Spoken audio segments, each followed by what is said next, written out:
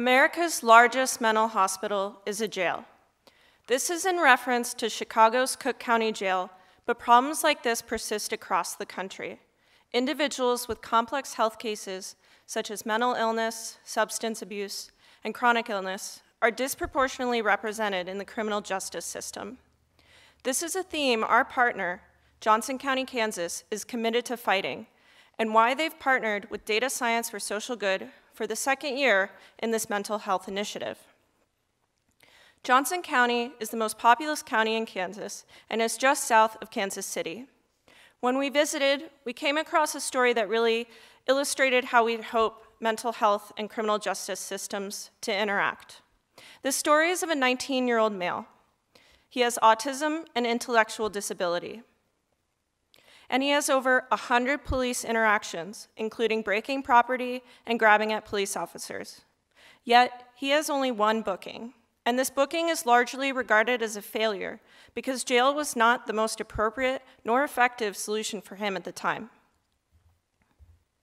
This is the goal of our project. We want to prioritize individuals with high risk of returning to jail within a year and divert them instead to mental health services.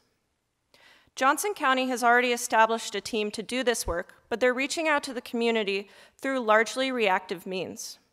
They want to use data to be more effective in choosing the people that they serve.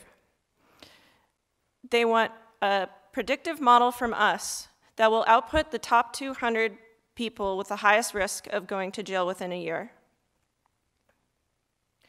To build this model, they gave us access to 6 different data sources. We're using data from the criminal justice systems, from jail, police departments, and Department of Corrections, as well as data from public health, emergency medical, and mental health services. One reason why Johnson County hasn't built this model before is because this data has never been linked at this level. So previously, DSSG had only half of these sources. Employees within Johnson County don't have access to this overview level of data. But when we combine these 6 sources, it really helps us capture the multidimensionality of individuals. Take this person, for example. When we just look at the jail data, we're able to see a bit of a pattern emerge for him.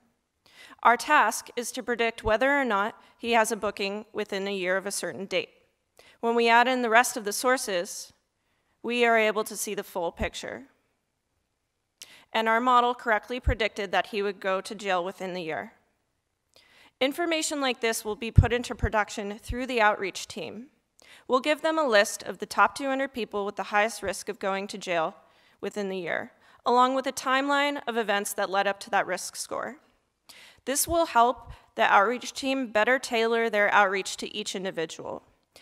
Members of the outreach team are the only people in Johnson County that will have access to this information and risk score. Our model predicted the top 200 people with the highest risk of going back to jail. If we selected these 200 people randomly, we would be correct 16% of the time. An expert-based model using age of first booking and number of total bookings is accurate 40% of the time.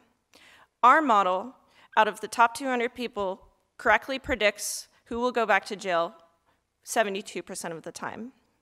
This means we're able to correctly identify almost twice as many people with high risk of jail bookings than the expert-based model.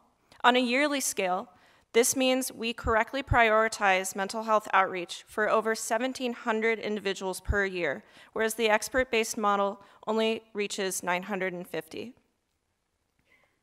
Moving forward, Johnson County will continue to work with the University of Chicago and will implement our model through their system by 2019. Since there is no proactive system in place right now, we hope to see reduced jail and thus decreased jail costs, wherein the saved money can go and support proactive programs like this and help improve Johnson County as a whole. Thank you.